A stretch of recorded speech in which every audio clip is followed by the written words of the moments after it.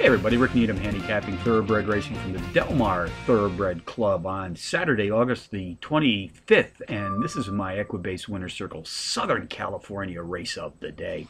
Let's take a look at the race 8 feature this afternoon, folks. 5:30 p.m. Pacific Post time. This is the Mar Handicap, 11 furlongs on the turf, grade 2, 3-year-olds and up, race for $200,000. Contenders: number 1, Casino Host; number 7, Dahmer; number 6, Brushburn; and number 4, Interaction. Number 1, Casino Host, takes a slight class drop, has been a power run performer in each of his last 5 starts, hitting the board in 3, including back-to-back power run wins in his 4th and 5th races back. Jockey Joe Talamo and trainer Ron Ellis sent it to the post for the Saturday feature. They've hit the board with 52% of their entry saddle as a team to date. Number 7, Dahmer, the pace profile leader in this field, comes off back-to-back power run wins in his last 3 starts.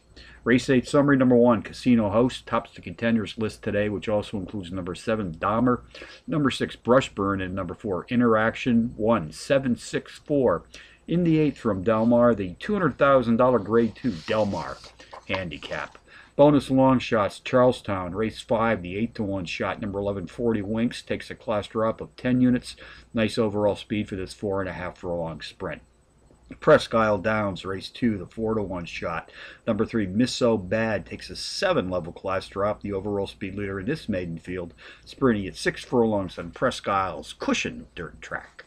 So from Mar on a Saturday, Rick Needham for the Equibase Winner's Circle, reminding you as always to please bet with your head, not over it.